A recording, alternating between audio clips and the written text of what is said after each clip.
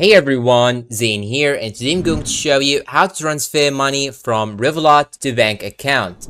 Now, first thing you should do is to simply download Revolut application on your phone, then log in using your account. And once you log in, when you open the application, you will see this homepage. Now you have to navigate to this option right here, payments. Tap on it, and after that, it will show you this page. Now you have to click on this plus icon on the top right corner. Then it will jump you directly to this page. Now click on bank recipient. Then it will show you here this page. Now we have to enter the account details. Is it individual or business, the country of recipient's bank, currency, account number, first and middle names, last name, email, etc. Then after you enter all of the bank account data, you should now be able to send it the money, and all you have to do just is to enter the amount of money that you want to transfer. And after entering the amount of money, it will show you this page, review transfer. It will show you here on the top the reference and the recipient to account number and so on, and it will show exactly how much fee will Revolut